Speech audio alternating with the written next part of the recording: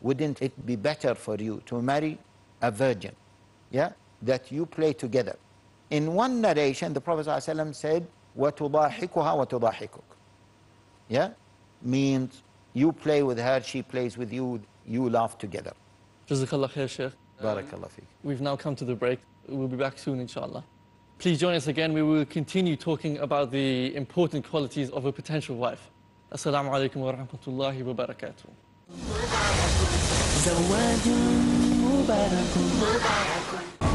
Let's come under the shade of the scholars. So the issue is a problem of knowledge. Haitham Al Hadda. Why do people do bid'ah? Imam Malik said, whoever claims there is a good innovation in the deen, Salim Al Amri. he is accusing that Prophet Muhammad did not convey the message.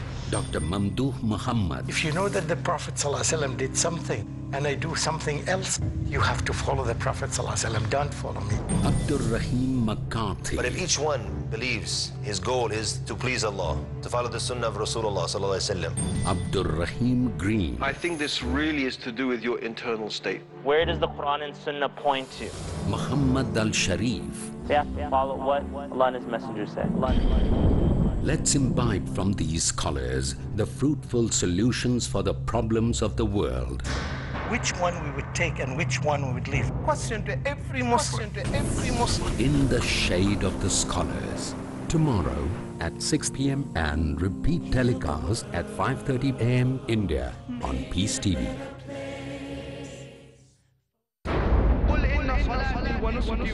Say indeed, my prayer, my sacrifice, my life and my death are all for Allah, sustainer of the world. A dynamic.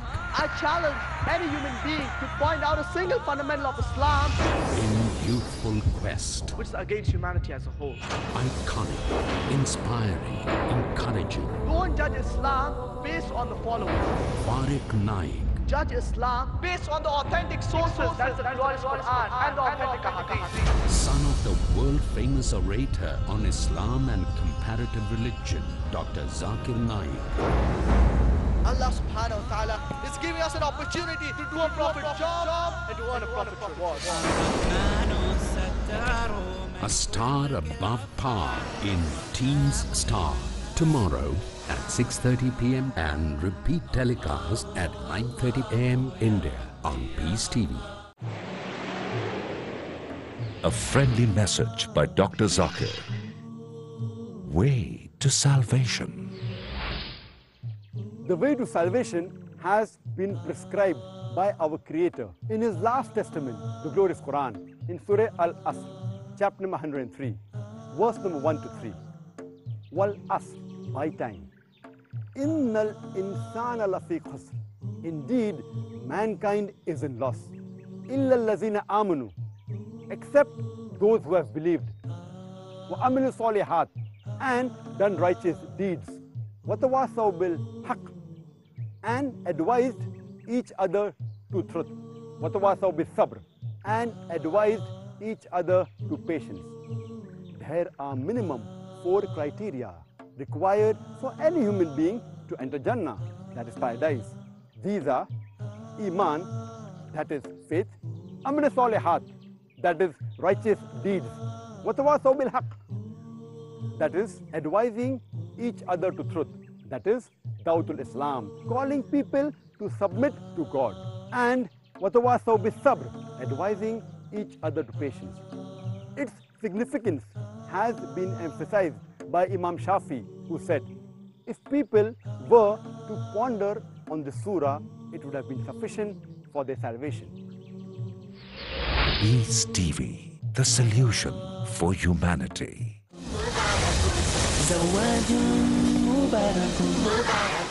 Assalamu alaikum wa rahmatullahi wa barakatuh.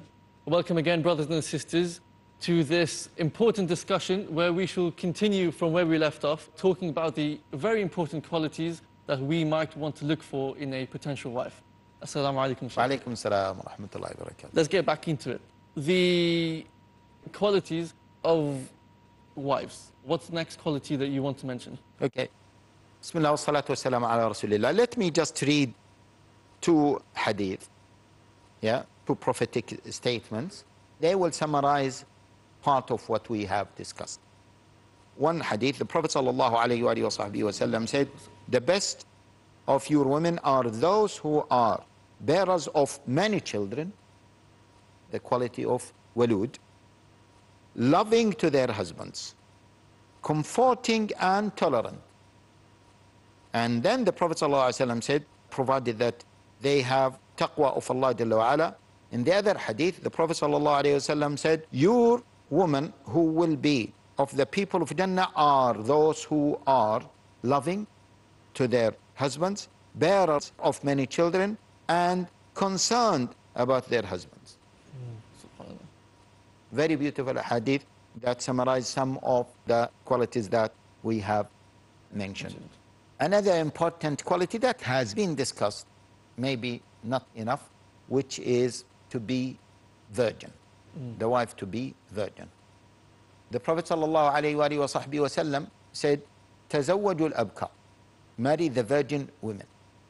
Why? Because they have a sweet tongue, as we said, and they have the ability to produce more children, and they will be content with what? With little.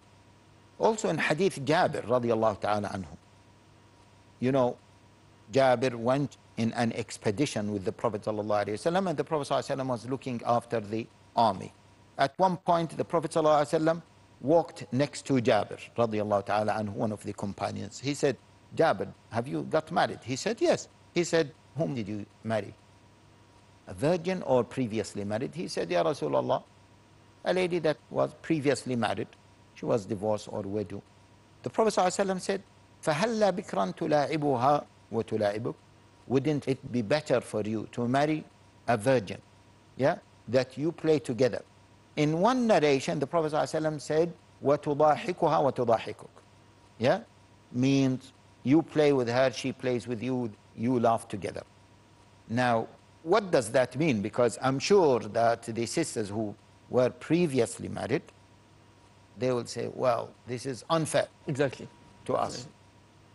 See, in general, the non-married people or the brothers who have not been exposed to marriage, who have not been married before, is far better for them to marry sisters who have not been married before.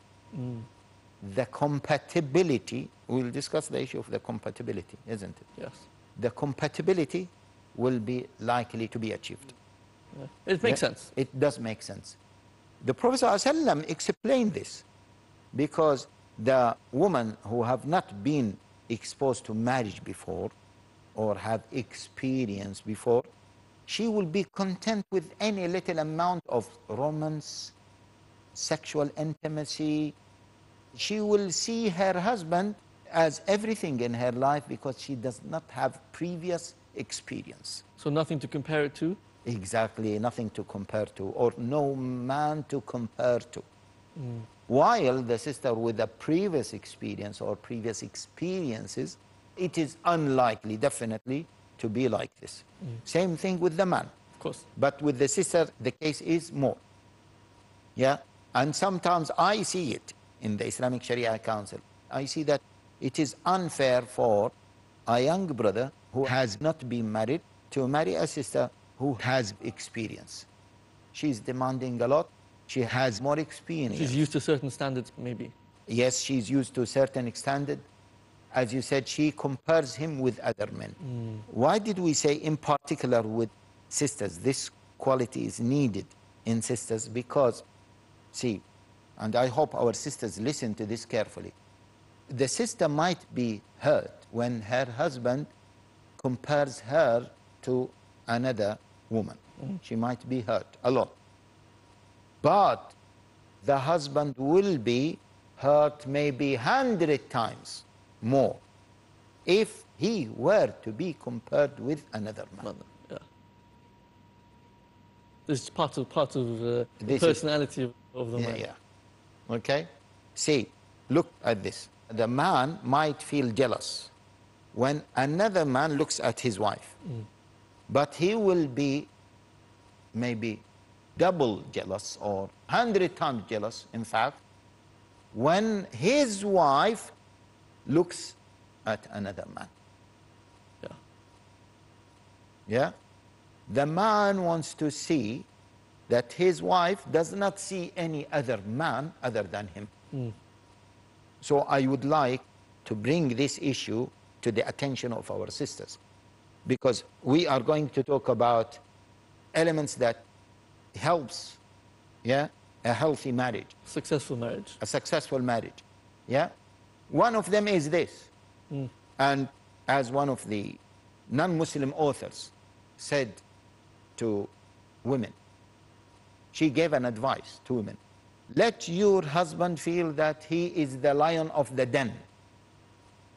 Part of this is that don't tell him about other men. Don't tell him about the generosity of other men, of that particular man, yeah, or in particular things related to sexual intimacy. So this applies, for example, if the sisters are talking together about their husbands, and someone says, my husband did this, this, and this, the wife might think, my husband doesn't do that. Yes, wallahi, you mentioned this, Brother Daniel, which is really very important issue. Okay? Sisters have to be careful of this. And that's why the Prophet ﷺ didn't like qila wa qal. Yeah? It has been said this, this, this. The speech has to be useful. So sisters, and when you sit together, don't praise your husbands. Everyone is proud of her husband and mentions the good qualities of her husband, because the other married sister, she might not have a husband with these qualities, especially things related to the bed. Yeah? And that's why the Prophet sallallahu alayhi wa sallam, yeah, when he gave a maw'idah, admonition to women, a lady came and stood up and said, Ya Rasulullah, by Allah, women talk about these issues. And then the Prophet ﷺ was angry. And he said, this is like an example, when they talk about these private issues, this is like the example of a shaitan and a shaitana, a female devil and a male devil. They met in the street. They had sexual relationship in the street while people are watching. Look, a very harsh and disgusting example. Yes, very disgusting example. The Prophet ﷺ wants to show how disgusting this issue is. It should be a private matter. It is a private matter, let alone that it creates jealousy. Same thing talking about the generosity of the husband. Same thing is the discussion about the romantic nature of the husbands.